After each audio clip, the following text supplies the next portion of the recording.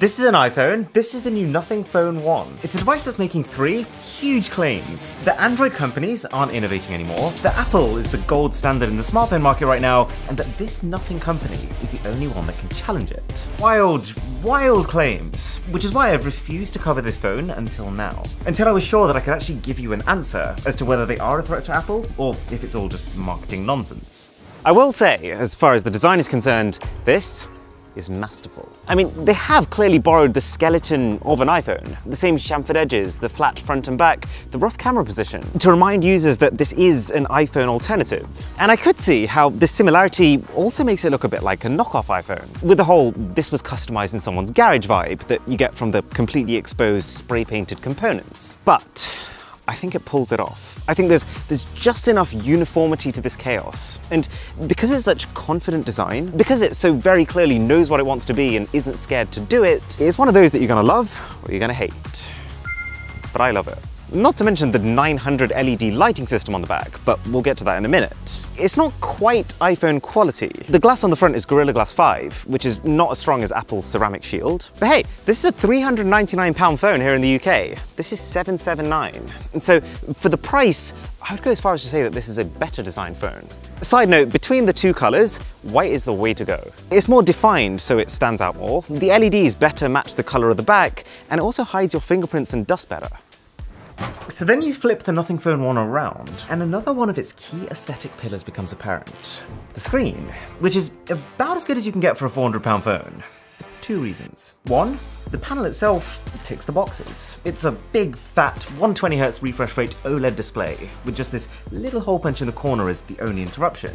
But also 2, this is one of the first Android phones that doesn't have a chin at the bottom. Almost all of them, whether they're $200 or $1,200, they make this bottom bezel thicker to leave space for their flat display to connect to the phone's motherboard. But the fact that this company has not done that, and instead paid twice as much money to buy a flexible display for the sole purpose of being able to bend that display around the bottom bezel just to keep the borders symmetrical all round, it's a touch that I really appreciate.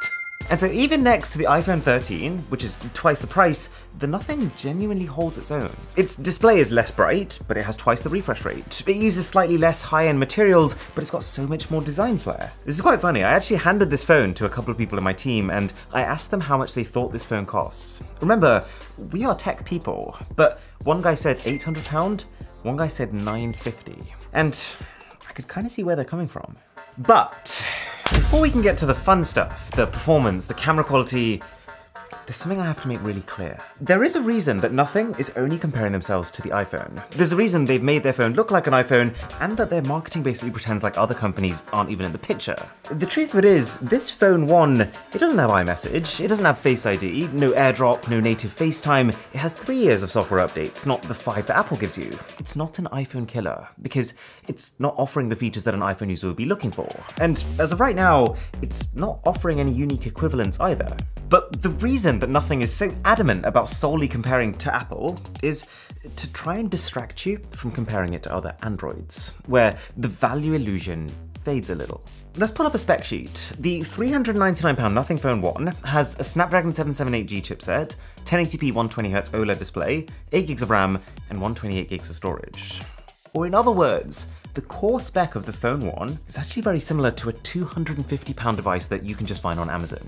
The implication being that the total power available here is barely 50% of the iPhone 13. And when you try to push the phone, you can tell. This is one way of looking at it. But I don't think it's the right way of looking at it. Because for the purposes of 98% of users, this will still feel like a really fast phone. And while it does share a chipset with much cheaper devices, those rarely have the polish that this does. This tiny company, they actually contracted 500 engineers just for software optimization.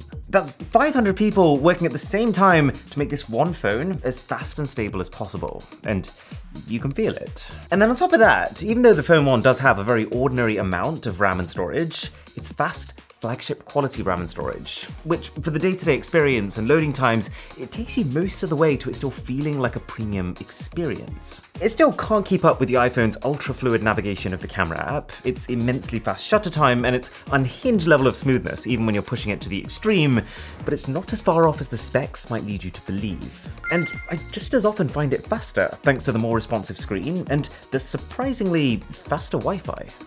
And this brings me on to Nothing's extra features. Because yes, while this Phone 1 is just yet another reasonably priced Android, it does have a couple of unique traits that lift it above the budget Android pile. Like one, a premium feeling vibration motor for sharp haptics. Stereo speakers that sound, well, not quite iPhone quality, but also not cheap. Software that's 100% bloatware and ad-free. It comes across as sophisticated and respectful to the user. Both wireless charging and wireless reverse charging, with additional mood lighting. An IP53 splash resistance rating, and then finally, this glyph lighting system. This is probably the most different thing about the Phone 1, and if I had to guess, I would say that it's going to be a big part of their marketing.